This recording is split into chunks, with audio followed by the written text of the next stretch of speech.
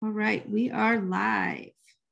We'll just give everybody a few more minutes to roll in. Amy, are you here? I saw you come in. There you are. I see you. I'm here. How are you, Christy? Good. How are you? Good. Thank you so much for being here.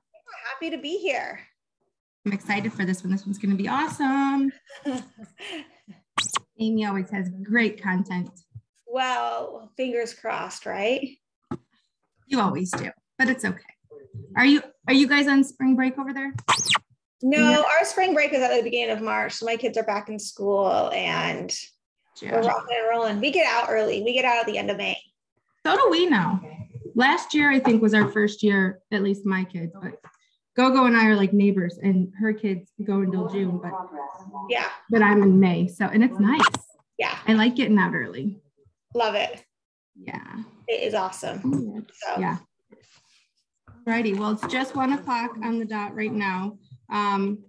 We're still rolling in. So whenever you're ready to get started, just kind of take it away. Hey, listen, I think the early bird gets the worm. So if you're here, we're rocking and rolling. Like, I think you teach people to show up on time or you might miss something really cool. So that's my philosophy of life. Really quick, before we get started, how many of you are using social media Actually, how many of you are using social media inside your business? Okay, by show of hands, I like it. If you don't have your camera on, can you just turn on your camera if you're in a place, if you're driving or sick in bed, fine, but just turn on your camera. Like, it's cool. No one's actually looking at your little frame as much as you think, but it changes the way you behave and it changes the way you like pay attention in a meeting. So how many of you, by show of hands, how many of you are using I actually love that you guys have cameras on with babies on your lap. Good for you. That's how my entire business has been built. How many of you are using social media effectively? A lot of you raised your hand and said, yeah, I'm using it. Okay, how many of you are using it effectively? Okay, so there's a difference. Can we all agree on that, right? There's people that go to the gym and they don't have to tell you that they go to the gym because you can visually look at them and you're like, yeah, you're going to the gym. Yes, do we agree? Okay, so the same is true for social media, right? Because there's other people that they go to the gym every day, but like, I'm probably one of those people. I'm one of those people. Go to the gym, is it really all that effective? Or am I just like on an elliptical machine for 20 minutes and then being like, yeah, I go to the gym every day. There's a difference. Can we agree with that? So one of the main things is like the mindset of going pro, right? There's this idea of going pro with something. And when you go pro with something, you start to treat it like a job, right? So if we use the gym analogy, you're not just walking in and being like, well, I don't know what to do today. So I'm going to put a podcast in my ears. I'm going to go like walk on a treadmill or like go on an elliptical. Not that that's not great and not good for your health. It is, but it's different than the person that has the workout figured out, has the program figured out. They go in, they're in there for probably longer than you are. And every minute probably counts for 10x what your 1 minute counts for. Can we agree to that? Is that a fair statement? Okay. So the same is true on social media. So how many of you, I actually want you to go right now, open up the screen time on your phone. And I want you to see how long you're spending on whatever your social media is of choice, whether it's Facebook or Instagram, how much time, just write down how much time you are spending on the app. Okay. You don't have, I will not publicly call you out on it. Okay. Because some of it is going to be alarming. Okay. But just write that down. Write down how much time you're spending on the app on a daily basis. Okay. And then obviously multiply it for a weekly basis. Then multiply it for a monthly. How many Amy? hours? Yeah. I have a question. Yeah. Where do you find this at? Oh, all right. So I'm actually going to have to look. Hang on. Let me tell you. Go to your settings. I know how to do this because I've got a teenager. You want to know what I track? His screen time on everything he uses. Drives him crazy. I love it. Go down to, so if you go down, it says screen time right here in settings. It has a little purple like hourglass in it. It's like the 10th one down. Are you an iPhone user? Yeah. Well, that's okay. Your first problem. I believe on an Android. Hey, I love Androids. The only reason I switched to an iPhone is to make everybody else's life easier that I work with. Oh, good. So, I'm glad that you realized how important that was. Yes, I did. So on an Android, I believe it's under the battery, like the little battery. Yeah, the battery settings or something. All right, thank you. Yeah, yep, under the battery. So just write down that number. Okay, get that number in your head. Now, I actually want you to go back and I want you to figure out how much y'all probably have done your taxes recently. So you know what you made last year, okay? I want you to write down the number of what you made last year, and I want you to figure out your hourly rate. Do you know how to figure out your hourly rate? Take the number, let's say you made 100 grand last year. This was my first year in real estate. Let's say you made 100 grand. You're going to divide that by 52 weeks because there's 52 weeks in a year. And then you're going to divide that by how many hours a week you work. My first year, I don't work full-time hours. I worked about 10 hours a week my first year in real estate. Now I probably work between 20 and 30 hours a week. So know what your hourly rate is, and then just go back and look at how much time you're spending on Instagram. So there's time spent consuming on Instagram, and there's time spent creating on Instagram. Okay? You have to stop consuming so much content. It's like, stop it. Stop. Unfollow a bunch of agents, like legitimately go do a social media audit. Stop following a million agents. And one of our biggest fatal flaws is that there are a lot of ways to build successfully on Instagram. You can see that Gogo and I have different flavors. We're using a similar, we're both making cookies, right? But she's making chocolate chip and I'm making snickerdoodles. Okay, we're both making cookies, okay? But our flavor is a little bit different. Your flavor should be different than mine, and it should be different than Gogo's, okay? Your target audience is different than ours, or you're gonna have you're different than us, right? So it has to, like, I can give you my entire recipe, but until you like infuse 20% of my recipe with actually you and like things that your audience wants and things that people know you about, it's never gonna work, right? Because Amy and Gogo already exist, right? And so I can't be Gogo. Raise your hand if you can be Gogo. Gogo's actually a great example. Raise your hand if you can be Gogo. Okay, thank you very much. If you've raised your hand, you're a liar, okay? So like, no one is gonna be Gogo. So stop trying to be Gogo. Like that's not going to work. So just don't do that, okay? That's like, I love basketball. Sorry if you don't follow basketball. But that's like Chris Paul trying to be LeBron James. Okay, Chris Paul's not LeBron James. He's not. Okay, so Chris Paul is deadly with the turnaround jumper in the paint. Deadly. Guys can't guard him. Okay, he does it all the time, right? Now, LeBron James is going to own the paint. Like, you are going to get dunked on if you don't know what you're doing, right? So they play a different game. Both really effective. Both have led incredible teams, right? So know what kind of player you are and then play your game. Now, they're both playing basketball, correct? Correct? Yes, nod your head. They're both playing basketball. Okay. They're both successful in basketball. Okay, great. So are we committed to playing your own game? Yes or no? Yes, play your own game. Okay. This means you have to know what your strengths are, what your weaknesses are, and like what your audience wants. Like, who is your alpha client?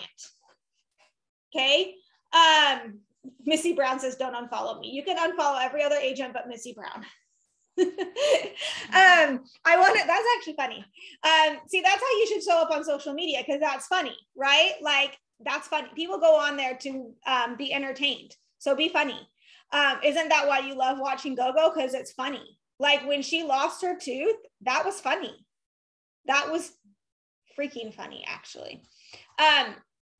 Now I lost my train of thought. Thanks a lot, Missy Brown. So play your game, okay? Stick to your game. And we're gonna go through a couple of things of why. I'm gonna tell you a little bit about the power of social media. Understand your why of like, what are you building? Okay, like what is the goal here? in real estate? Actually, drop it in the chat. Why did you get into real estate to begin with? Was it to work 60-hour weeks? Okay, freedom from what? Freedom from a 9 to 5, right? So you could work 24/7. Cool. Right? More money, build your own empire, provide for your family, time freedom. Okay. How many of you have time freedom right now? Please raise your hand if you have time freedom. Okay. So you don't have time freedom, which is why you got in the first place. That means you need to think about how you're building your business. Like genuinely. Think about how you are building your business. Okay. I'm going to go through my business a little bit. And then I'm going to talk to you a little bit about how to like turn stories into scripts. Okay. Social media is an entertainment platform. Okay. You watch TV to watch the show, right? So your social media kind of has to have a show. Doesn't Gogo like have a show? She's got a show, right? That you're tuning into. And then guess what she does? She also runs commercials inside her show, right? You read the newspaper. I mean, this is the pattern. Okay. So we're going to talk a lot about patterns. Let me get started on, oh, will you let me share my screen, Christy? Should be good. Go for it. Okay, here we go. Here we go. Can everyone see this? Yep. Okay, so I always say this is, Elon Musk says this. While it may appear lucky, this did not happen on accident. Everyone loves to tell me, oh my gosh, Amy, social media comes so natural to you. You're so lucky. That's bullcrap. So if you're thinking that about anyone on social media, you're lying to yourself. Saying that, that's like telling someone who like is playing D1 sports that they're lucky they got an offer from a D1 school. No, they're not. They're not lucky. They worked for it. They figured it out. They practiced behind the scenes when you weren't watching. And now that they're on the main stage, you're like, oh my gosh, she's so lucky. That's not true. So get used to working when no one is watching. No one's applauding. No one's telling you good job. In fact, most people think you're stupid because they don't see the opportunity that you see. That's actually what it is. So here's a little bit of my story. I went back to real estate in 2017. I was pregnant with baby number 4. My husband's company got acquired that year. And they wanted us to move to San Antonio. And it was me closing real estate deals that allowed us to stay here. Cause I thought, well, gosh, unless this is like your dream job, they can't pay you enough because I can't do what I'm doing here. I can't do that in San Antonio.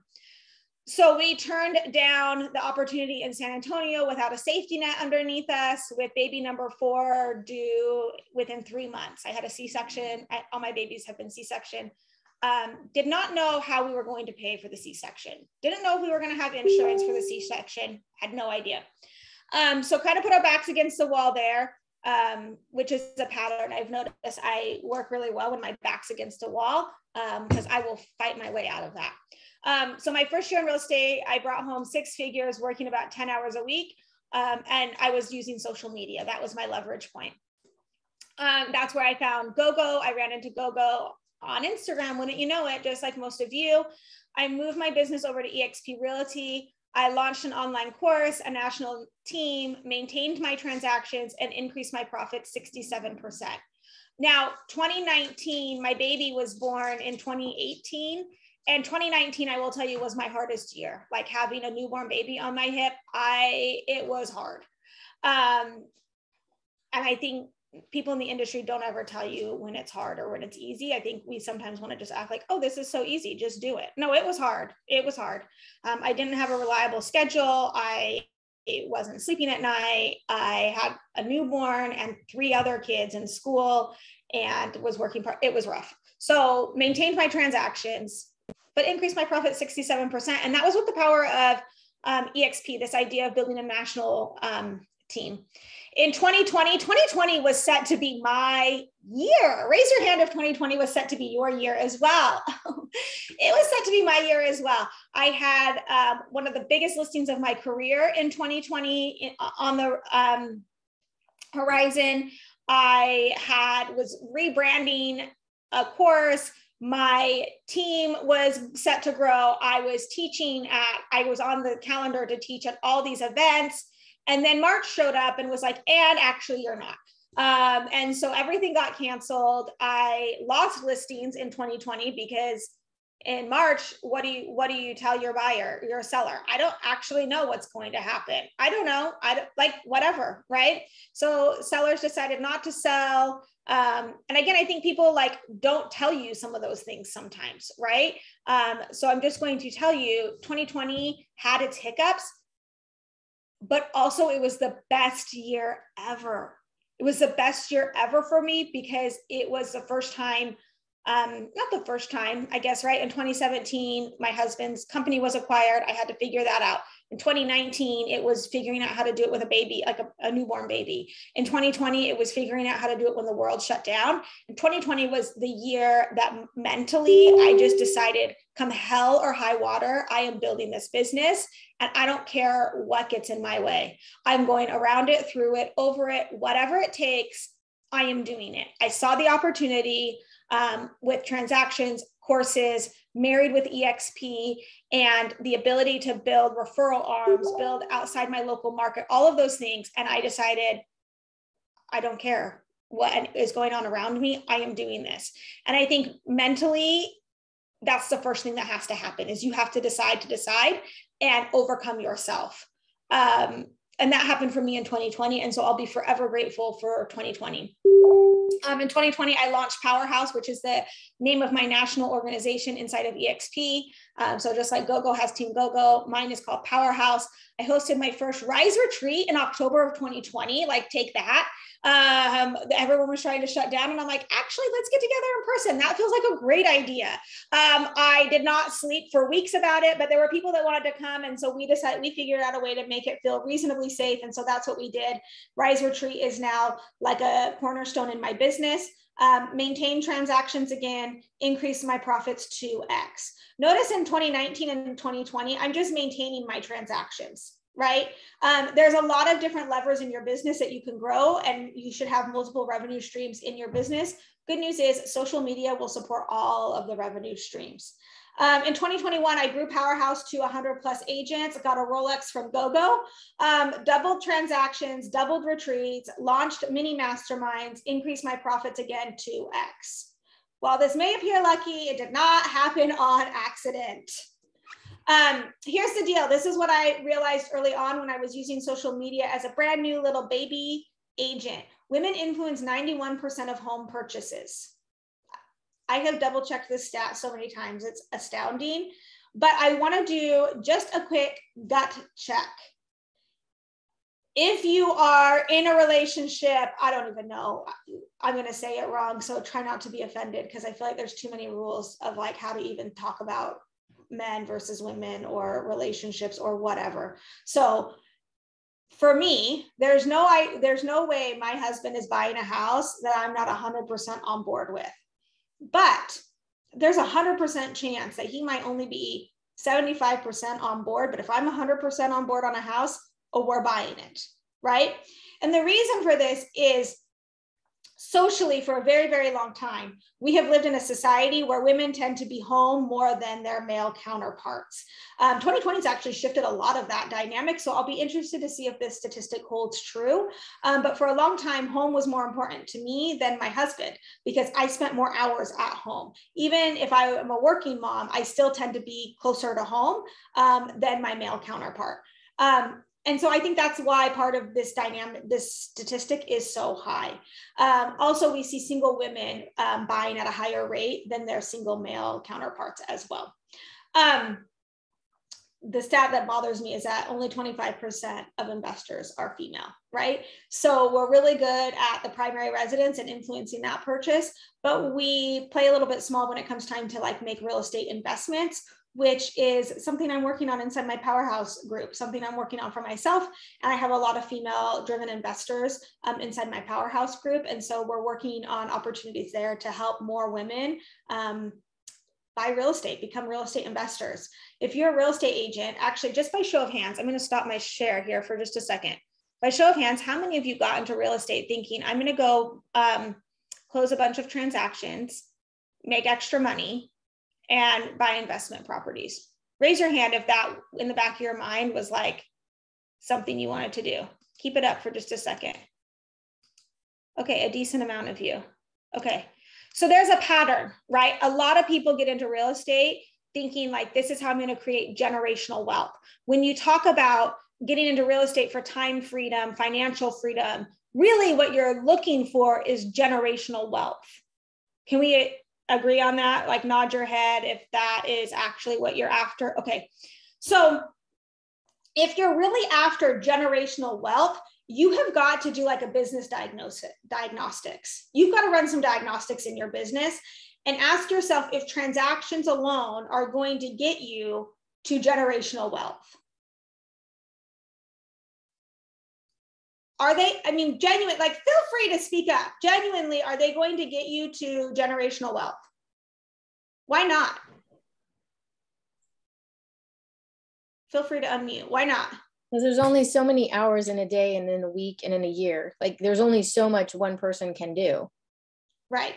So one of the patterns we see in real estate, right, is we all start out as little baby agents, right? And we're working with buyers and sellers and we're doing these transactions, but you have to get to the next level, right? So whether that's that you're going to build out a local team or build out a national team, or you're going to start buying investment properties, or you're going to have an online course, there's a lot of revenue streams you can build. Here's what happens to agents is transactions create such a huge short-term win. Like how many of you love closing day? Raise your hand if you love closing day. Yeah, and you're like, well, I just came home with 20 grand. That's the bomb, right?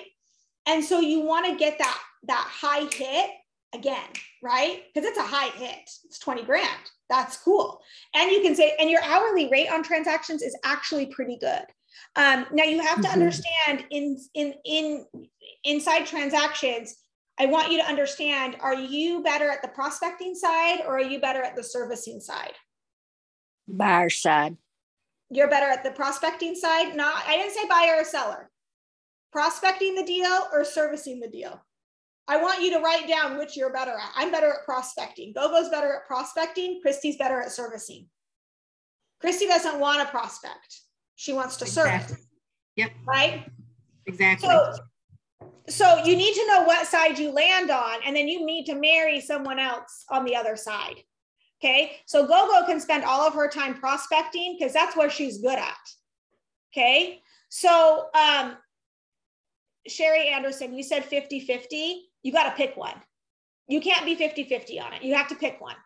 So if you actually like both of them, good, like that's cool, good. But just pick one, because one of the things is it's like, is it easier to make 3 batches of chocolate chip cookies, or a batch of chocolate chip, a batch of snickerdoodle, and a batch of sugar cookies? They're all cookies. But if you're making chocolate chip, holy hell, just make the chocolate chip, right? So like, just stay in the lane because you'll get better faster at that thing. If you're always switching lanes, well, shoot, I'm tired, right? So pick one and then double down on that one. So figure out if you're better at prospecting or servicing and start building your transactions based on that, whether it's a local team, a national team. Figure out how to stay in your zone of genius longer. And then also you need to figure out a plan. If your plan was to become an investor, raise your hand if you're setting aside money from your commissions to then go and buy investment properties. Good for you guys. Most real estate agents are horrible at that, myself included. And then the other thing is raise your hand if you're setting aside any time in your day to actually like research and buy those investment properties. Okay.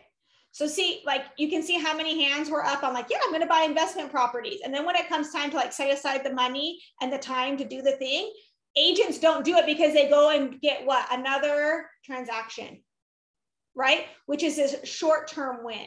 It's a good short-term win. Don't get me wrong. It's a great short-term win, but you have to spend some time sourcing some long-term wins. If you plan on, I would like to retire at some point. Raise your hand if you'd like to retire. Yeah, me too. So you've got to spend 25% of your time, at least, sourcing long-term wins. Long-term wins.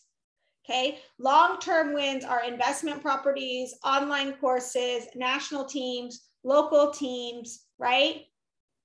And so you start out in the transaction business, but then you're either going to go into the investment business or you're even going to go into the agent business, right? If you run a team, you're now in the agent business as well. Okay. And that's just a form of growth inside your business because these are like leverage points. Okay. Going back to my screen here now. Okay. So this is where we talk about you are more than a real estate agent and you need to start behaving as more than a real estate agent. Michael Jordan was a basketball player, right? He's a great basketball player. He earned $94 million playing basketball, but he is way more valuable to like that community than just as a basketball player, correct? He earned $1.7 billion in other business endeavors by leveraging his basketball career. So you've got to figure out how to leverage your transaction career if you want that generational wealth. If you don't, feel free, keep going and doing transactions. They're great. They're lucrative. It's great, right? There's a lot of athletes that just go play basketball or go play baseball and then they're done and that's all they ever are, right? So you have to become more valuable to the market, right? And this is where social media comes in. When we talk about creating leverage, Michael Jordan created leverage by partnering with Nike and Air Jordans. I mean, my 10-year-old had never even seen Michael Jordan play in real life. I grew up watching Michael Jordan. I'm a big Suns fan. So like those 92, 93 season, like if you want to talk stats on that finals series, I'm down. So I grew up loving to hate Michael Jordan, right? Just like I love to hate Kobe Bryant too, because they were like the arch nemesis of the Suns. But they became more valuable to the marketplace, which means they make more money. So here's where social media comes in. Are you ready to be an influencer?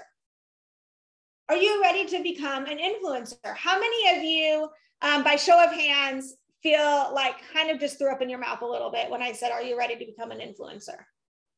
Just own it. Just drop it in the chat. If you're like, yep, I want to throw up in my mouth. Okay. I think I did throw up in my mouth. Yeah, because doesn't that word create like this negative connotation of like, you know? Yeah. So you have to say, oh, okay, Beth, this is a great question. She said, not throwing up, but thinking, can I influence? Beth, how many transactions do you do in a year? Or like how many, do you have kids, Beth? 18 transactions. Okay, well, you just influenced 18 people, right?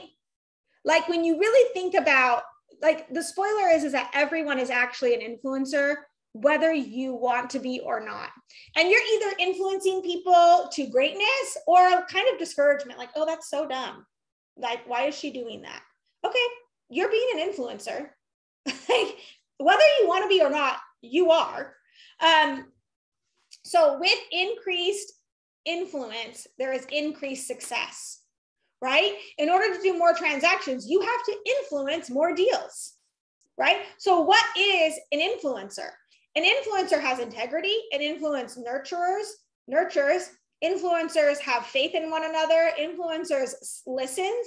Influence understands people, enlarges people, helps navigate for people, connects people, empowers people, and then they reproduce other influencers. Go ahead and change the word influence for leadership. Do all of these hold true?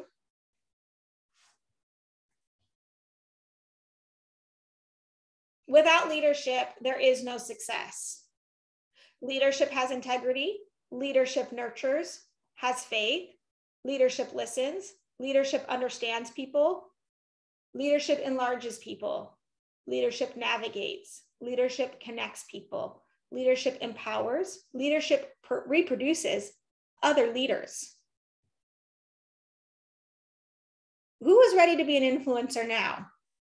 Drop it in the chat. Say yes in the chat if you are ready now to be an influencer. An influencer is simply a leader you would like to follow, right? So you have buyers and sellers that are following you. right? Because they appreciate your leadership in their transaction. So you must increase your leadership capabilities, right?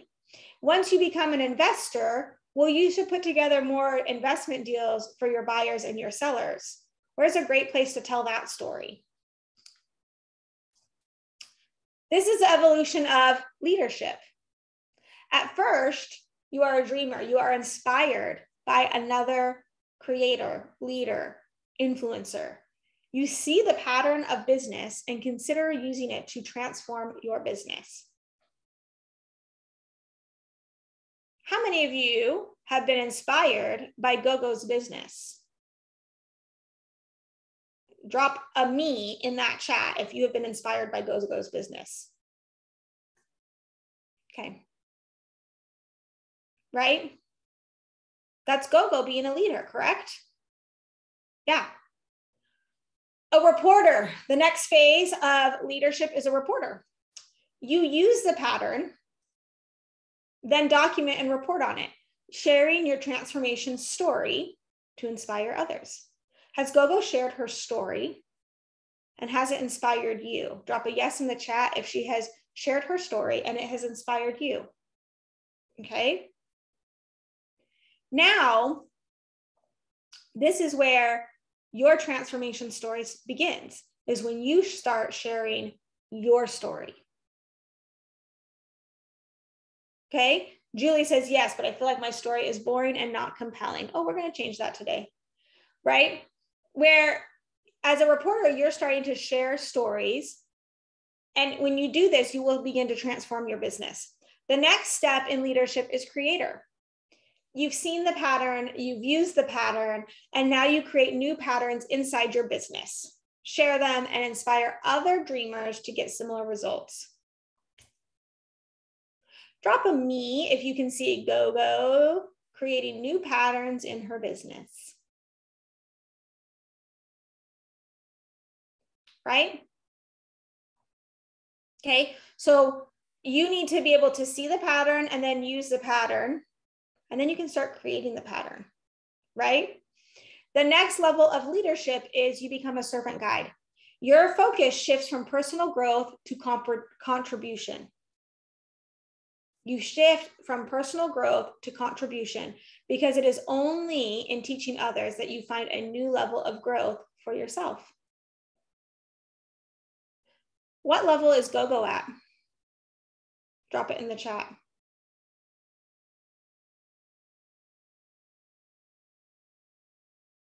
Right? She's at the servant guide level, correct? What happens when you teach someone a concept? Like, I'm going to just stop my share here for just a second.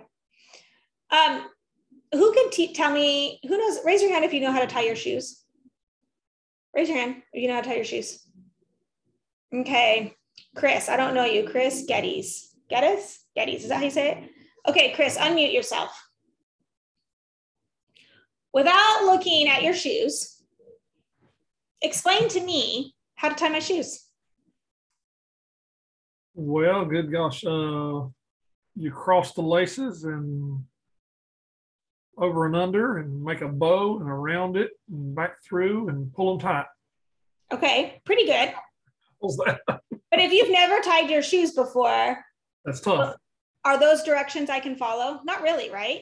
No. Okay, so here is the point, is when you put yourself in a position of teaching others, who learns the most?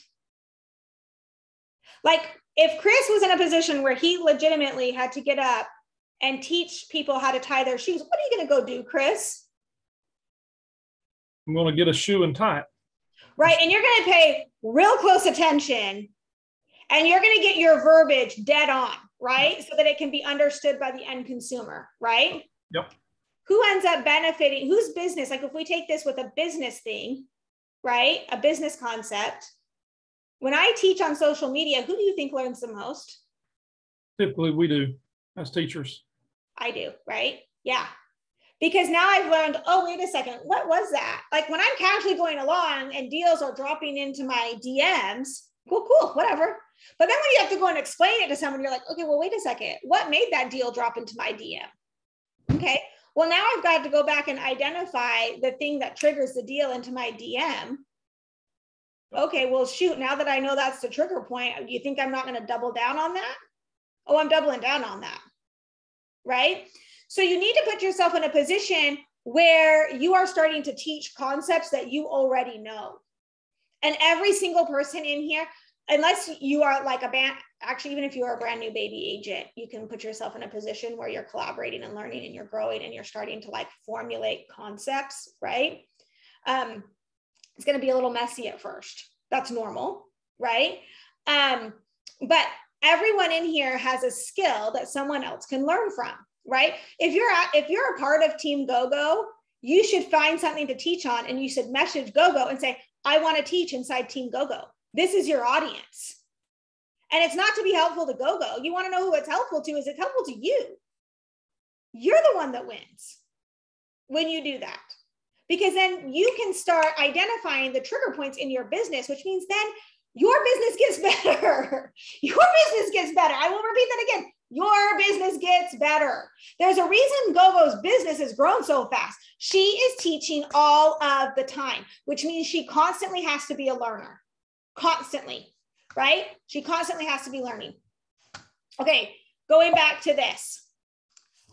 Here is your recipe of Instagram. Okay, you've probably seen this a million times. You've seen it a million times because it's not knowledge that you lack when it comes to Instagram, it's discipline.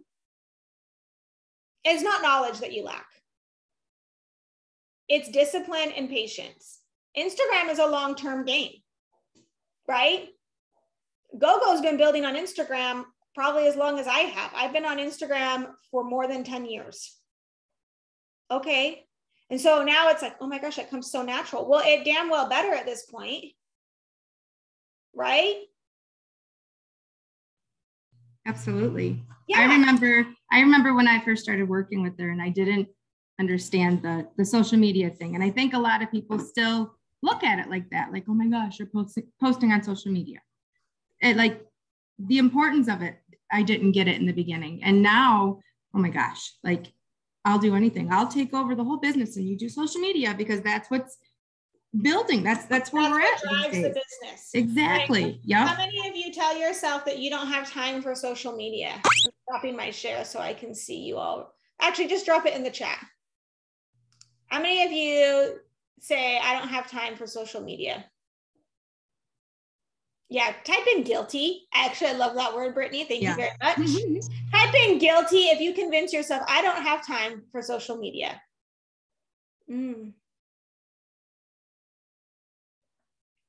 Guilty, guilty, guilty. Okay. So Katie says, I lack in the heat of the moment what to talk about. Great. There's a solution to that problem. I'm going to tell you what it is. Okay. Yeah, it's a stigma about it being a waste of time, but can I just tell you something? I work part-time hours from home with 4 kids driving carpool, and I rank number 21 out of 78,000 agents at EXP when it comes to agent growth. Do those numbers make sense to you? No cold calling, no, like all organic growth. Honestly, does that make sense to you? It shouldn't. Like those numbers should not, like, let that sink in for just a second. I moved over to EXP after I'd been practicing real estate for 2 years. It's not like I was some big mega team lead producer. I was not. I was doing $5 million a year in transactions. Raise your hand if you do more than $5 million a year in transactions. Most of you are going to raise your hand. So that means you're a better agent than me. Cool. That's awesome. So like that, I moved over and I saw the opportunity for social media. I had built my transaction business on social media, and I continue to build my transaction business on social media, but I knew I was going after generational wealth. Okay. And I'm also in a position where I was not the breadwinner when this whole thing started. This was just like a side hustle that actually is now the hustle, right? All of a sudden you're like, well, wait a second. I saw the opportunity at EXP and I'm like, oh, I can keep doing my transactions and I can I had agents reaching out wanting help on social media. That's why I created an online course. That's why I linked arms with Gogo, because she was the only person that I saw building similar to me. And I thought, great, I'm going to go stand right next to her, because then together, like, it's just like that pull of a magnet, like it gets stronger, right? And so I already knew the power of social media. And then EXP solves the problem of location problem. Like, real estate agents have the same problem as dentists. They run into like a locational barrier, right? Like, it doesn't matter how good of a real estate agent you are if you can only service 4 zip codes, right? Like, there's this hard ceiling on that, right? So anyways, the numbers, like, so when we talk about finding leverage in your business, this is a huge leverage piece. It's a huge leverage piece. So when you convince yourself, I don't have time for that, are you crazy? Like, you don't have time not to. You don't have time not to. And so I get, it's like, oh, well, I don't know how to post this. I don't know how to do this. Okay, go to Google and a YouTube video will show up. Like, that's the dumbest thing I've ever heard. You would never do that on a transaction. If you don't know how to do something on a transaction, how hard do you work to figure that out? You call the broker, you call your agent friend, you Google it, you watch a YouTube video, you figure that the freak out, right? Nod your head if that is true.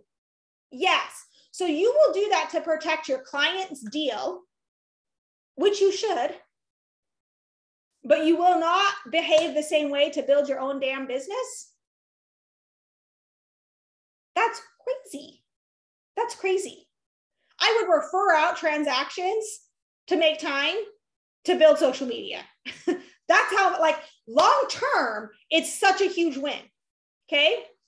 I'm being a little bit dramatic. Be your own CEO, make your own decision on that. Okay. Did you say you would give up transactions to do social media? No, I said I would refer out some transactions. Like, if I have too many transactions on my plate and that's the excuse you're giving yourself, go ahead and attach some money to it.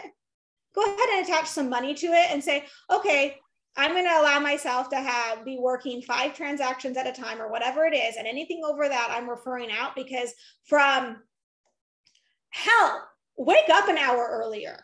Like, go look at your screen time. Stop scrolling. Stop.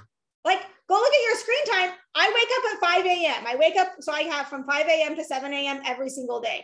That's why I get pissed when people are like, oh, it comes so lucky to you. You're so lucky. It comes so natural to you. Bullshit.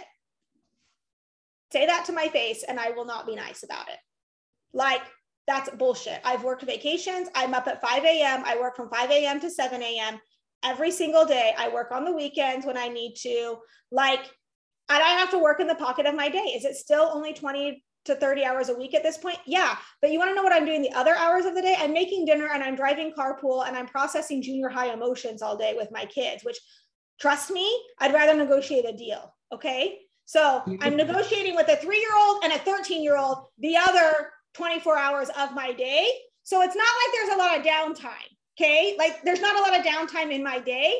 There's days I don't eat lunch. There's days, whatever. I don't care. The long-term win is sitting right there. And if I do it for 3 years, I get to live like no one else the rest of my life. So that's what I'm doing. And I don't care what people think about me on social media. The people that want to sit and talk to me about it at the park of like, oh my gosh, whatever, or he's so dumb or she's so dumb, I don't care. There's 3 types of agents. There's talkers, there's takers, and there's creators. Talkers love to talk. They're always going to talk. All they do is talk about what they're going to do, how they're going to do it, what you're doing, how they would have done it better. They talk. That's literally 85% of all agents. They love to talk about everything they're going to do. Cool. You talk all you want. Then there's takers. I love a good taker. Takers will take opportunities. They see the opportunity and they take it. They're decisive. They will do really well in this industry. They will make good money. They will be successful and they're key to the industry. Takers see opportunities, decide, and go for it. And they like to tell you how smart they are too. Creators create the opportunities. Creators create the opportunities that takers take and that talkers talk about. Which is Gogo. Which is she? She's a creator. Yeah. She's a creator, right? So the financial windfalls comes when you're a creator. Michael Jordan created that opportunity, right? And a lot of our smart people have followed behind him, right? And they've iterated on it. They should iterate on it. Everyone should iterate on what Gogo has built, and then you should build it bigger, better, and faster than Gogo's built it, because she's paved the damn road, right? Like when you think about a dirt road, you got to go in with like a machete and clear that thing, right? And there's so many people now that have come before. That's what made it easier for Gogo, right? And it's like, but anyone coming behind me and Gogo, you should build bigger, better, faster than us, because the road is freaking paved. Here's the recipe. Here it is. So you have to have that discipline to decide to do it. Every post needs to do one of three things. It needs to educate, entertain, or inspire. If you can edutain, which is educate and entertain at the same time, winner, winner, chicken dinner. Okay, that's Gogo. She's going to educate you and entertain you at the same time. And she's going to inspire you, because you're going to think, holy crap, if she can do it, I can do it. Right? How many of you have thought that, watch like consuming Gogo's content? If she can do it, I can do it. Right?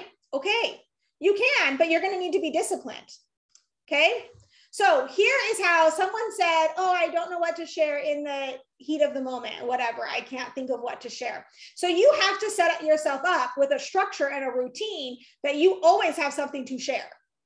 Because don't kid yourself into thinking that Gogo and I like to show up every single day on social media. That is not true. That is like not true.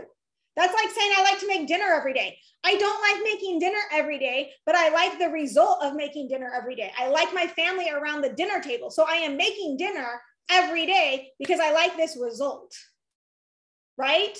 So here is your pattern for always having content to share. Number one, it stands for I love acronyms. Says RISE. That's like my retreats in my course. RISE daily. You have to do this every single day. You need to read something relevant every single day. You cannot pour from an empty cup. You have to read every day to fill your cup with new ideas. You need to be on the front end of new ideas. If you're looking for leadership, read anything by John Maxwell. Atomic Habits is a great one. Expert Secrets. Like the amount of books I have read, Growth Mindset by Carol Dweck is amazing. 7 Habits of Highly Effective People, 10X. My Audible, I love Relentless. If you love like sports, and this is the guy that's written by the guy that coached Michael Jordan. If you like no BS, like give it to you straight. When I need a kick in the pants, I go and listen to like what he has to say. Leaders Eat Last. This is marketing. The Circle Maker. I could go on and on and on. My Audible list just goes on and on and on and on and on. Okay. Read every single day. Interpret their ideas. Those ideas are not your ideas. Listen and then interpret and iterate on them. Think them into new ideas. Apply them to real estate. I love taking a fashion blogger's idea and applying it to real estate. That's why I literally went back to real estate.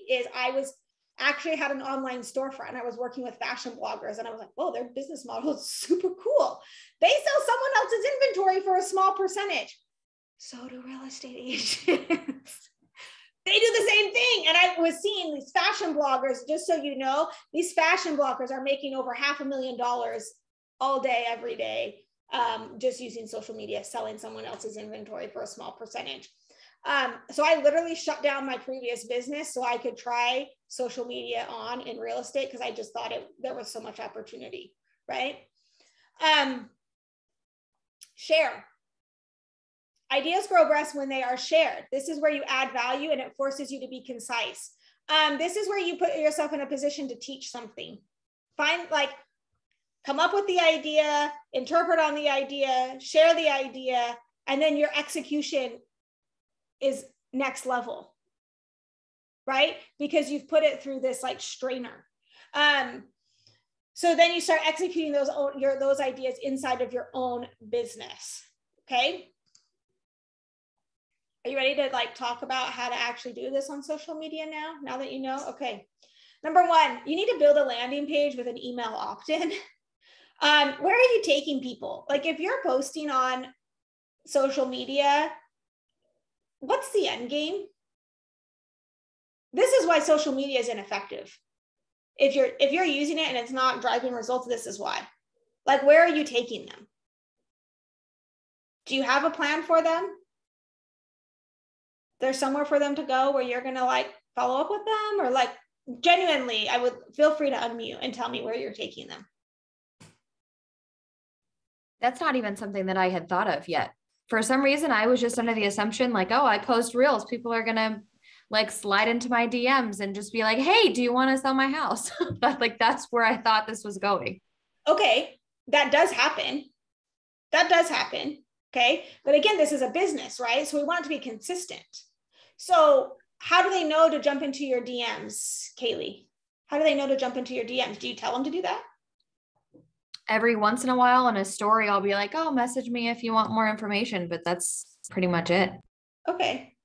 So like when you go to Nordstrom, do you know like where you're supposed to check out? Do they kind of tell you where to go?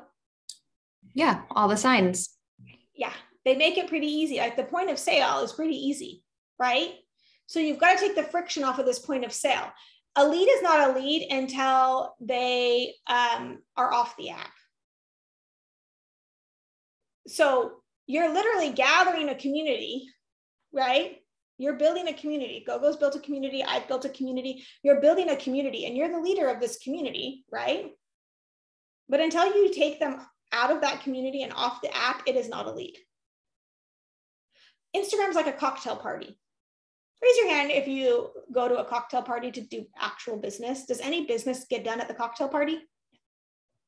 No, it does not, right? But you look good. When you go to the cocktail party, don't you look good? Tell me what you do when you, like, really, just go through the, like, get dressed, do your hair, shower, put makeup on. Like you might buy a new dress. You might put on a suit. You might put on a tie. No one in here right now has a suit and tie on or a cocktail dress, right? Okay. But when you're on Instagram, your feed should look like the cocktail version of you. Just so you know. How many of you who feels uncomfortable with that? Does that kind of get rid of the sense of like realness and just connection of me like on an everyday basis? Okay, so this is, see, I use it better to be real. Okay, I'm talking about in your feed, right? It's a cocktail version of me.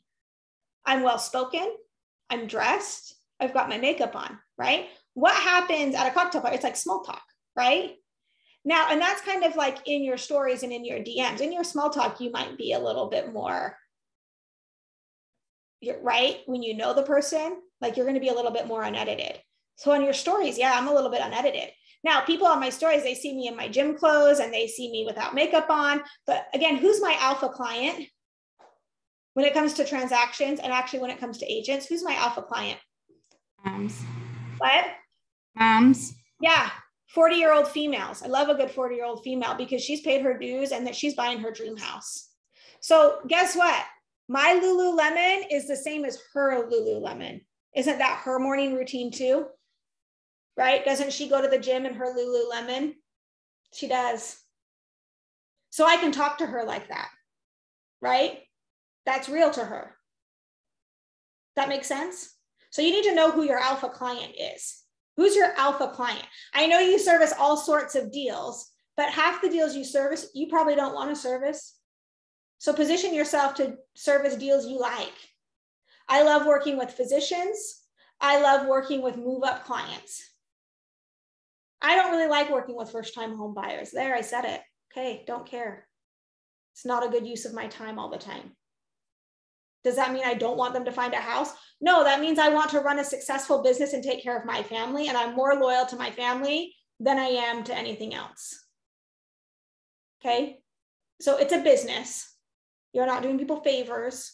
So if you don't like working with first-time home buyers, refer them out to an agent that enjoys that. Great, win-win. And then spend more time bringing in your alpha client. You need to know who your alpha client is and what you want in that regard. Okay, So you need to have an exit strategy, whether that's you're dropping them to your KV Core page, whether it's to a landing page. If you go look on my stories right now, oh, it's probably already expired.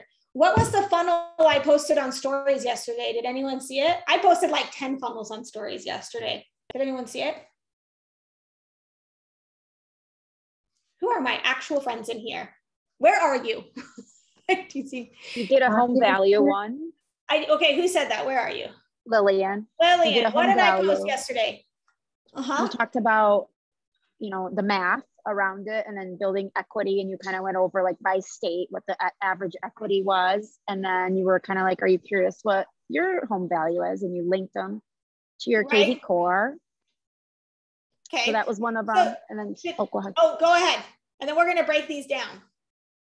And then you did a powerhouse one. You kind of like illustrated the training we had yesterday with, and then you kind of illustrated different people from different states. And then you're like, hey, you want to learn more about Powerhouse? And you linked it to your Powerhouse page. Okay. And then I also posted like a coming soon link, right? Oh, if you want to know houses that are coming soon, right? Now, listen to what, okay, someone says, I don't know what a funnel is. A funnel is just how you funnel your client, right? Through the sales process, right? It starts really wide and then you start funneling people down. Okay. So I posted a home value report. Did I get on stories and be like, hey, if you want a free home value report, click here? Because no one gives a rip. That's self-serving to me. Okay, so how do I add value to them? Remember, you have to act like more than a real estate agent. You have to become more valuable.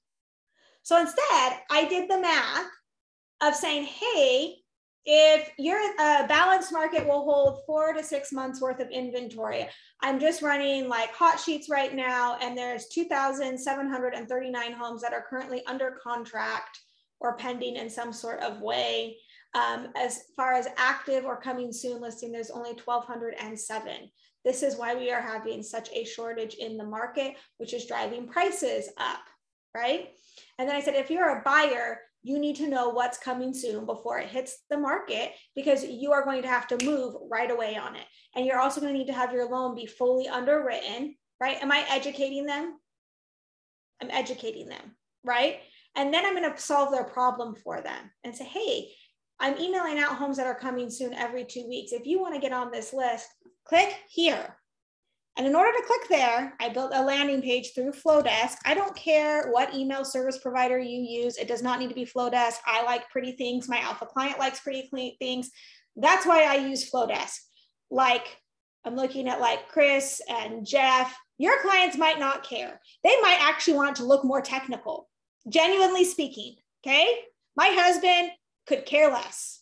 He just wants it to be more data-driven, right? And so that's like knowing your client's psychology and then doing that. How many of you have kids? Raise your hand if you have kids.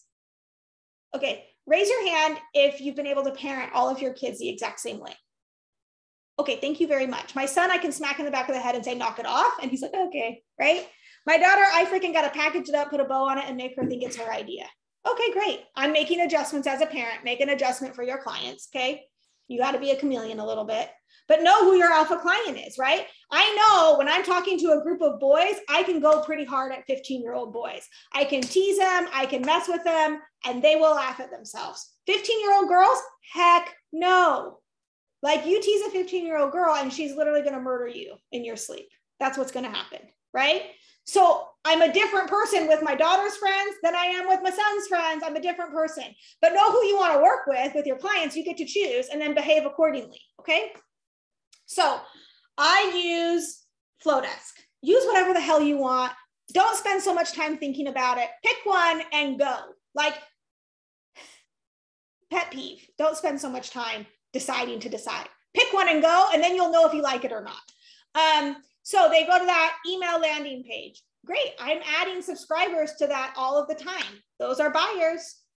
Those are buyers, right? And then I send them emails of homes that are coming soon to the market. And at the bottom of the email, I say, oh, click here if you want to search homes, and they drop into my KV Core. So then I have even more data with them, right? If you want to search this is just what's coming soon. If you want to search everything that's available on the MLS, click here, right? So now that's my lead, okay? Now, if I'm going to post a reel about that, I'm going to have a call to action. DM me with coming soon and whatever, and I'll get you the list, right? I'm going to give them another call to action. So when they see the reel, they know what to DM me, right? And I know which funnel they're talking about, because you know what I like to do every day? Build funnels. I build a funnel, I share a funnel, I service a funnel. That's what I do all day. Okay. I like to process. Amy, do you build all your funnels in Flowdesk? Is that how you build them? The email Sometimes, no, like my free home sellers report is a KV Core report.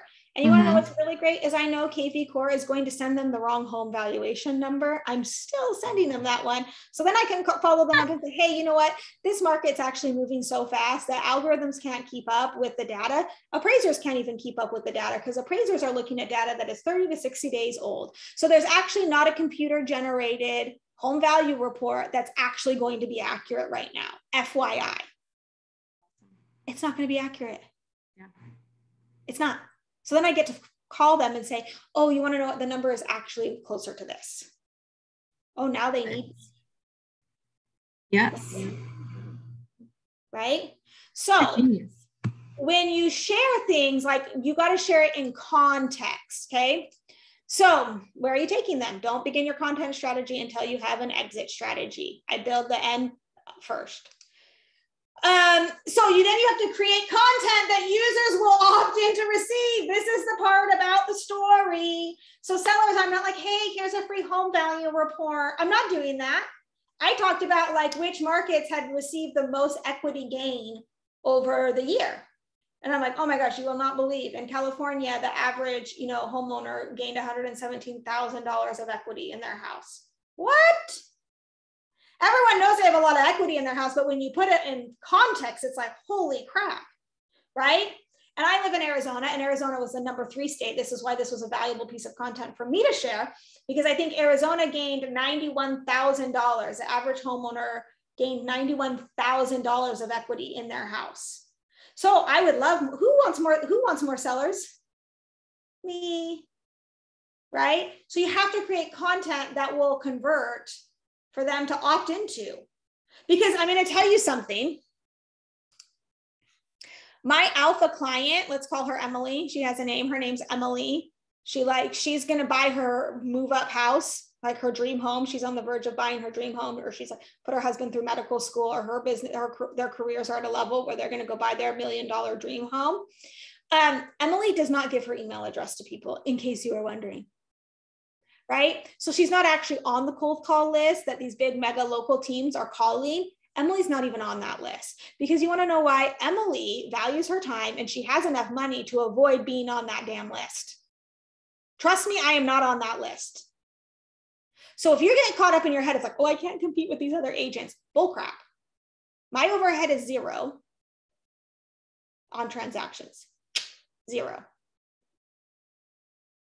Okay. When you're buying leads, and it's not that it doesn't work, it works, right? It's just which one you want to pick up. Pick your poison. Are you going to develop a referral-based, community-driven business? Okay. Social media is a key piece to that, right? That means you can bring in leads with $0 attached to them. It's just you've built the system and you've consistently fed the system, right? When you buy leads, you still have to consistently feed that system. It just looks like this. Right? But I can assure you that Emily, my alpha client, is not on that list. She's not on that list. She's not. And even if she is on the list, she's not responding to it. She's just not. She's not.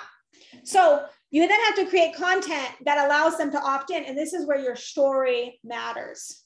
So I actually want someone tell me, who's your favorite client?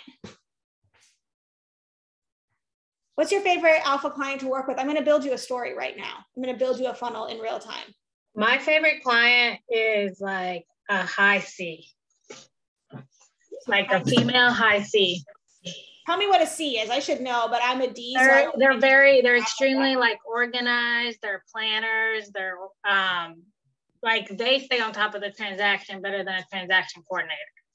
Okay. What is it that they're buying right now? they're buying like more so like new construction, renovated homes, like so they look nice and new on the inside. Okay, that's what they're buying. Does she work? Does she have kids? Is she married? She's working. Her so kids might be older. Her kids might be older, like in the probably the same range, like 35 to 45. Okay. So she cares about school districts. When I say older, I mean like college older. Oh, okay, good. So she's actually going to go like kind of downsize a little bit into what she actually wants, because her kids aren't going to ruin her house anymore. Like I'm not buying what I want right now because I've got a bunch of 15-year-old boys that just ruin all my shit anyways. Right. They might be, if some people have gone up, but like, but they've gone nicer. It looks polished. Yeah. So she wants it bougie. Mm-hmm. Okay. So how many of these deals do you need to do to hit like your target number? I could probably do about 4 a quarter. 4 a quarter. So that's 16 a year. Okay. So let's just put it into context. What's her name? Let's name her. What should her name be? How about Kelly? Kelly. Okay. So you need 16 Kellys, right? Mm-hmm. Okay, great. So raise your hand. It's like, we're not going to get caught up in like, oh, I need 5,672 followers. You actually don't. You need 16 Kellys. That's it. Okay. 16 Kellys. Okay. So Kelly, what TV shows does Kelly like to watch? Probably like Shonda Rhimes. What? Like Shonda Rhimes, Grey's Anatomy. Okay. How to Get Away with Murder. Yeah. Like those kind of shows. And then maybe HGTV. She's watching HGTV, right? She's watching Studio McGee. Doesn't she follow Studio McGee on what's that Dream Home Makeover on HGTV? She's watching that 100%. Okay. So what you're going to do is your reels are going to be home tours, and you're going to show her the exact houses that you want to see. So when that house gets listed, you're literally making a preview appointment, and you're going and you're walking it without a client. And you're literally showing 15 seconds of that house, 15 to 30 seconds of that house. And you're talking about like, oh, this just hit the market. I love previewing houses for my clients, blah, blah, blah, blah, blah, blah, blah. And then if you want to see it, right? Every caption has the same thing. Every caption, every reel, every story, it's the same thing. If you've ever watched the news, this is the pattern. The pattern is the same on the news. It's the same everywhere. Okay. Hook, body, call to action. Hook, body, call to action. It's the same, right? So your hook is just listed, right? Or whatever it is. Everyone knows there's some urgency, right? In this market. Mm-hmm. So you're going to educate on urgency, right? She also is detail oriented. So you should have educational reels or like stories where like the story I just shared of like, these are the actual numbers. Oh, there's 2,739 houses that are closed or pending. Oh, she loves that. She loves that. She's like, oh, shoot. Yeah, those are the numbers, right? And then you're going to say, oh my gosh, if you want a list of houses that are coming soon, she wants to be the first to know. And she wants to know before other people know and that they don't know, right? She wants to be in the know. Yeah. We can't do coming soons in our MLS, so. Okay, so then you're going to network in that market, and you're going to find out with other agents. You're going to know other agents, and you're going to know what's coming to the market before anyone else, just because you know. And then you're going to text Kelly, hey, there might be this really cool house coming. I'm not sure if you're in the market to move or not, but I heard about it and thought of you. Let me know if you want to see it. Got it. Because it might not be her, but it might be her friend. Your alpha client isn't always in the market to move, but some of their friends are. So you have to link people, right? And so you're sharing things in context. And then you're going to share wins of like, oh, we just found this off-market home or whatever for so-and-so. You're sharing it in context. Oh, if you want to link to coming soon, right? And she wants to know the math. So you can do that same exact one of like, this is what the average homeowner, what market are you in, Monique? I'm in Norfolk, Virginia Beach. Virginia Beach. Okay, this is what the average homeowner gained in equity, and they gained $50,000 in equity or whatever it is. And then you're going to talk to them about how they could do a HELOC and pull out that equity and go buy an investment property, right? some of you guys, this will land better with guys than with girls, because I think women have an unfair advantage on social media. That is like our little playground, right? But it's true. If you want someone to follow a guy that's doing it so well, this is one of my friends and we talk quite a bit. Go follow Lord Kapdashian. He's a lender. Go watch his content and tell me it's not amazing, right? Sean is awesome. And your content should look like his. That's what your content should look like. And you should go and you should say, okay, people have X amount of equity in their house, and you should connect them with lenders so they can take out a HELOC, and then you should go back, find them an investment property that they can build, and you should start building a list of people that want to receive investment properties. Aren't those fun, easy transactions to do? They sure are, because you don't have to show 30 houses to that buyer. You just need to prove that the numbers work. So build that. Then you have a landing page, you collect their email address, and then every week you send them a list of properties that are great investment properties. And you're going to teach them what to do with their equity, because everyone's got a crap ton of equity. Like, everyone has a lot of money on paper. Okay, let's have that money create what? What's the point? Wealth. Generational wealth. Right? What happens when you start teaching other people how to create generational wealth? You become a student, and then guess who ends up creating generational wealth? You do. That's what happens, right? So these are kind of like, but you have to share it in context and share it in stories. Here's the other thing. You don't just share the funnel one time. Once you build the funnel of like coming soons, you'll see me share that funnel every 2 weeks. I'm just going to keep adding people to that list. How many times have you seen the same Bud Light commercial with the horses pulling the carriage? How many times have you seen it? 100 times?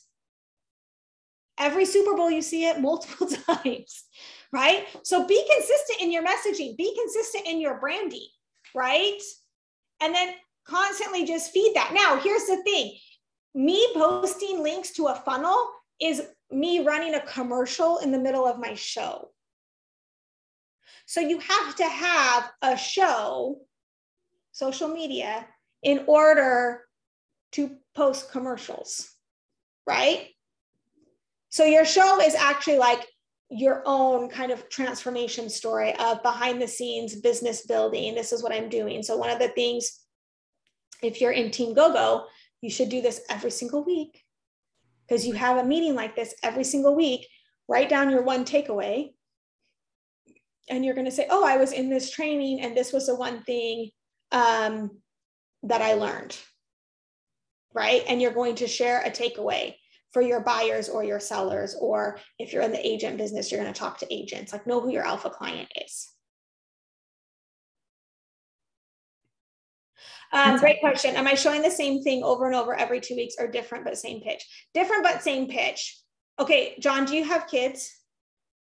Okay, how many times do you tell them to clean their room or to brush their teeth? Yeah, no, unmute yourself. How many times do you tell them to brush their teeth? A billion. A million times. And have you thought of 100 ways to say it? No, not really. Okay, to get them to do their homework. How many times have you told them to do their homework? Like, I can think of 100 ways that I tell my 15-year-old son to not be a punk. Yeah, I bribe part of them. being 15 is you're a punk, right? Yeah, I bribe them and do all kinds of other things. Yeah, there's like a lot of different ways for me to say the same thing to him. And same with my daughter. Part of being in junior high is that you're a brat. I don't know. It's just part of growing up. So there's lots of ways that I can say, don't be a brat, right? So it's a different tone of voice. It's a different story. It's a different success story. When you close a transaction, you should have evidence of success, like have something that you do. Like, these are like psychological cues. I used to do a thing where every time I closed a deal, I'd buy myself a new shirt, because when I was younger, I would tell the story. When I was younger, my mom is like the goat of all moms. And if I was going out with a boy she liked, she'd buy me a new shirt and it would be sitting on my bed. But if she didn't like the boy, nothing, right? It was just her like, that's so funny. of getting me to do what she wanted me to do, right? And it was funny, and we laugh about it all the time now. I literally do the same thing with my own kids. If they're doing something that I want them to be doing, I'm all in, and I like make it so easy for them. Anyways, so it's like a psychological cue. I'd be like, oh yeah, every closing day, I just like treat myself to a new shirt because it's like easy, that's small, it's not a big thing. But then people started connecting it to every time they saw me in a new shirt or just buying a new shirt, I would just like show it on my social media. Because remember, my alpha client, right? Remember who my alpha client is, okay? I'm speaking her language, okay? So anytime, like people would send me new shirts, like, oh my gosh, this should be your next new shirt, right? Or just funny stuff. So you start to have these inside jokes with people, and it's like a psychological cue. Anytime they buy a new shirt, you wanna know who they're thinking of? This girl, right? So create that like psychological cue. It could be like, all sorts of different things. But there's like psychological cues and like having inside jokes with your audience. Another inside joke that developed was I did home tours every single Tuesday because a lot like Monique's, my alpha client, she likes watching HGTV, right? And so I was walking these houses, and there were inside one house, there was like, I'm not joking or exaggerating, there were 5 different like brick wall installations, but the brick was like different colors. So there was a red brick, there was a black brick, there was a white brick, there was a gray brick.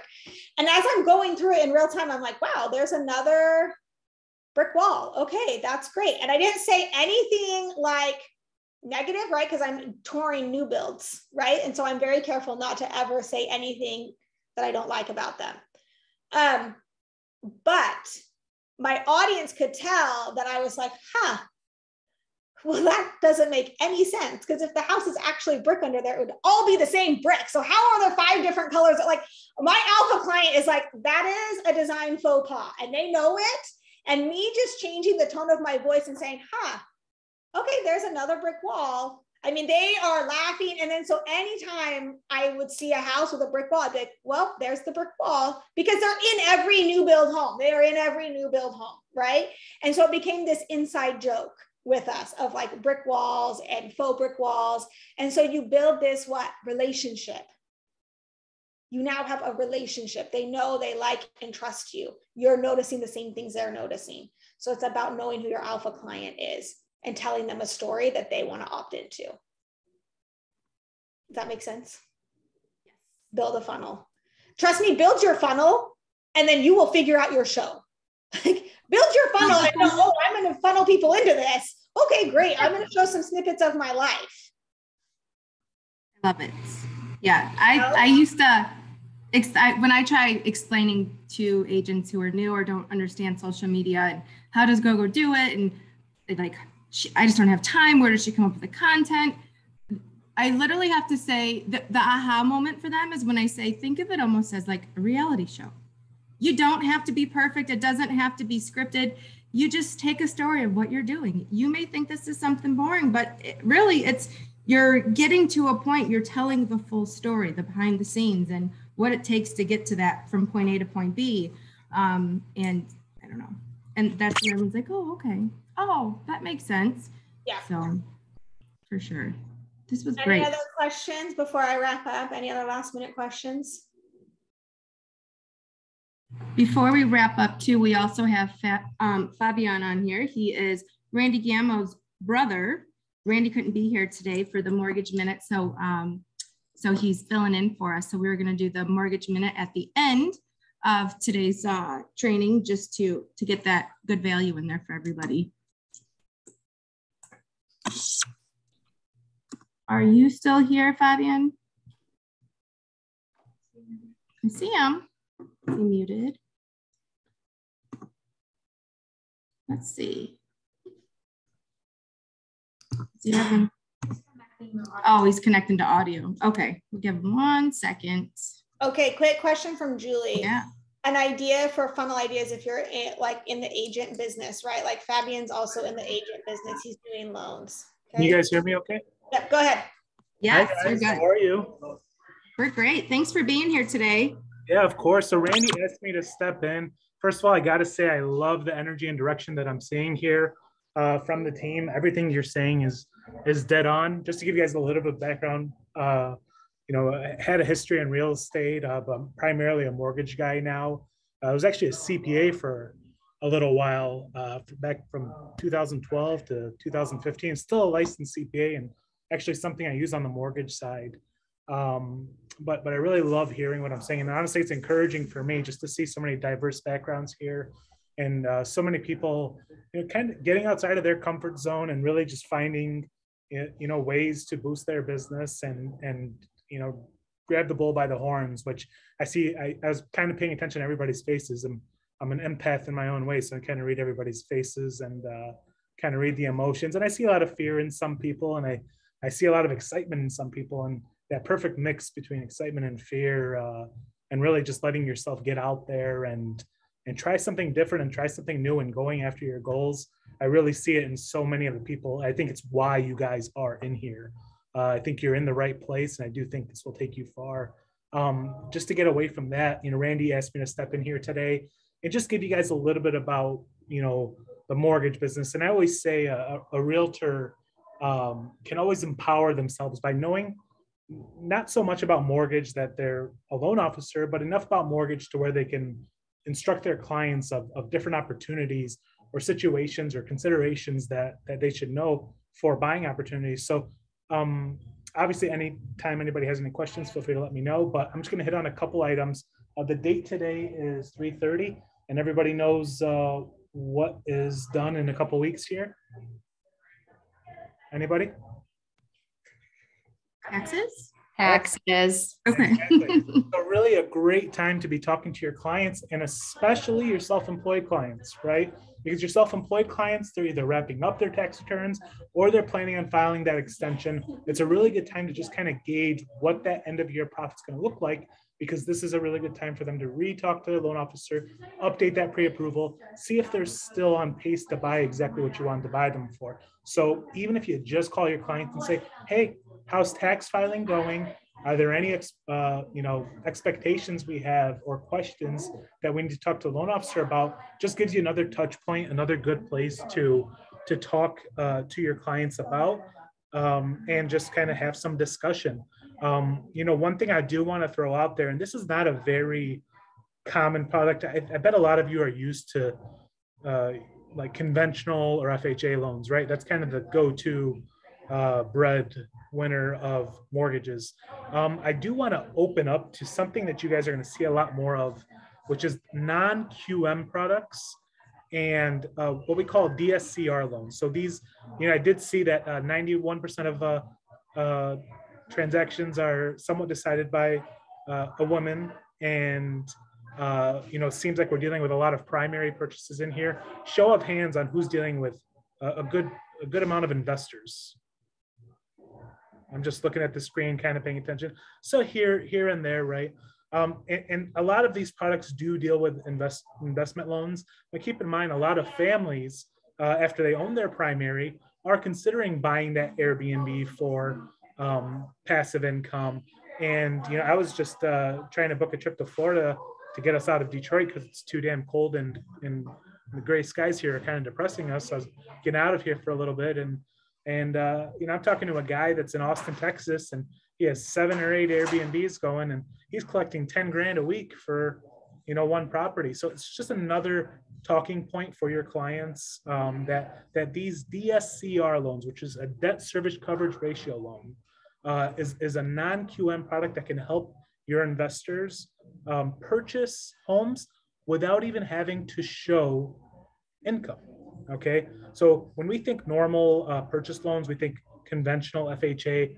That's the standard loan, jumbo, right? These are the standard loans our people use. And I feel like there's a lot of primary purchases in this room, which is awesome. You always want to go to those products because you always want to give your clients the best product to use, the cheapest product to use for their home purchase.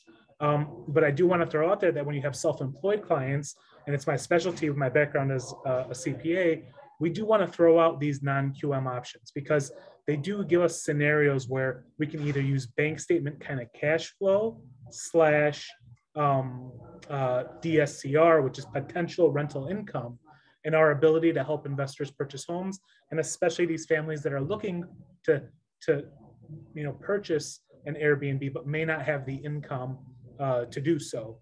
or on paper, right? These products do allow them to do these types of investments too. So if you guys ever do have any questions about self-employed clients, kind of doing some planning, a few months in advance, wanting to review a situation, even plan for next year, we do find ourselves doing that a lot for people. Especially I know, I think it was Amy was mentioning that she does a lot of doctors, and even in that case, we're talking S corp returns, we're talking partnership returns, we're talking all types of K1 information. So just kind of seeing that in advance and getting that kind of knowledge before we're taking them out to showings, just so we never walk into a situation where we've put time and energy into something and it wasn't perfectly planned for them, especially those high C's that I believe it was Ken was talking about. They're going to be the ones that really want that extra attention to taxes. We know that the mortgage or that financial planning has to come before the purchase. So anytime we can help you guys with that, point you in the right direction, or even look over documents for you, just to make sure that your real estate planning is first covered by a proper mortgage plan. We're always happy to do that for you, and we're your partners in that. So any questions for me? I know I just threw a lot of information out real quick. So that's great. That was awesome. Can you put your information, your contact info in the chat for us? Absolutely. So that everyone has it? Yep. That would be wonderful. Yep. Again, I'm Fabian Gamma with National Mortgage out of Troy, Michigan. Literally anytime you guys have any questions, concerns, just want some direction, just want to run an idea past us. I don't care if it's 11:30 at night and you're with your client, you call me, I'll answer, as long as my wife's not after me. And that was a DSCR loan, correct? Yep. Debt service coverage ratio loan. So especially sometimes what happens is people have 10 conventional mortgages already. You probably don't see that too often because it's usually heavier investor people. These non-QM loans will let you go to 11, 12, 13, 14, 15 houses. And especially these people that are really heavy on Airbnbs, which I'm seeing more and more people want to get involved with it. It's just another method of them not considering income, so the loan's easier, because as long as the potential rental income from the property covers the mortgage payment, they're in the clear on the financing. So you're going to see more and more of these, and they're going to get more and more competitive.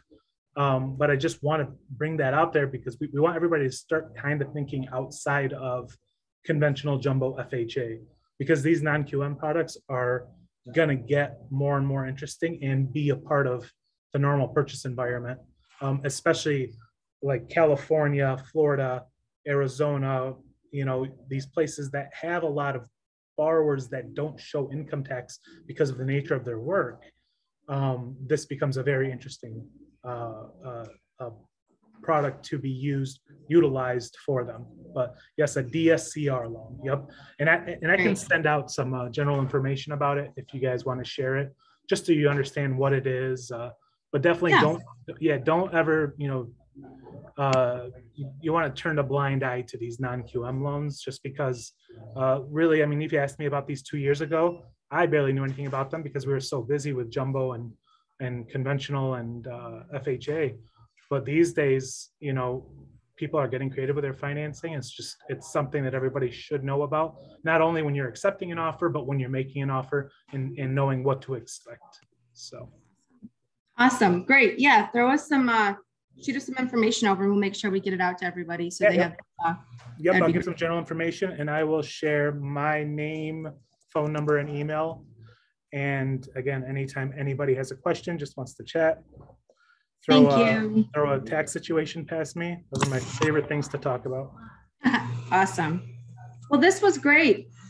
Thanks so much, Fabian. And then Amy, this was amazing. You're amazing. Was there anything that you wanted to add to wrap up, to finish up? This was so full of value. I don't think so. I think the one question that was in here a couple of times was, talking about how to do an agent growth funnel if you're wanting to do agent growth inside your business. And the best way to do agent growth is, one, set up a Calendly link so that people can schedule a call with you. Make sure you're linking them to videos where they can learn more about EXP before they get on a phone call with you, because that vets them quite a bit, and you'll find it's a big waste of time if they don't like it anyway. So let them, like, that due diligence already exists. So you can have them watch Gogo's video of EXP explained or whatever. And then every time you're in one of Gogo's meetings, your recipe after that is get on Instagram in your stories and say, oh, I just got off a meeting like with my national group, Team Gogo. Want to know what I learned. And it can even be like a still picture of you where you text that and you allow them to say yes or no. You want them to opt in and be like, well, yeah, I want to know what you learned. And then you're going to share a key takeaway. It takes literally your video, your takeaway cannot be longer than 1 minute.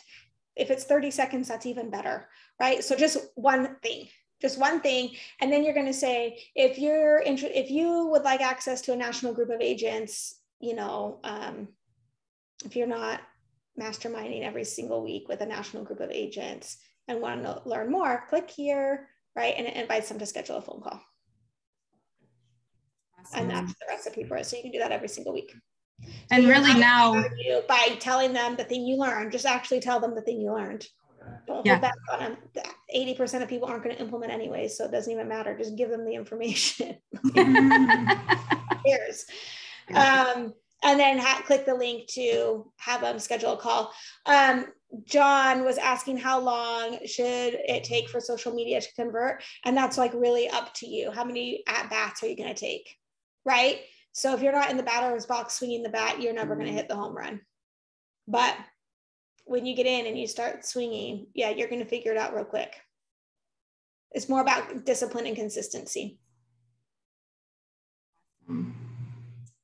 Awesome. Well, this was amazing. And with Team Gogo, guys, not only do we have 1 day a week that you can use for content, we have 4 trainings a week. We have Tuesday, Wednesday, Thursday, Friday, whether it's production, technology, agent attraction, onboarding, just, you know, getting familiar with the system. So we have so much training. There's always something. You can always get at least a little nugget from any of those trainings to use and share to help build your following. 100%. Thank you so much for having me today. Thanks, guys. This was amazing. We'll see you guys next week. If you have any questions, you guys know how to reach us. Thanks. See you. Thank you. This is awesome.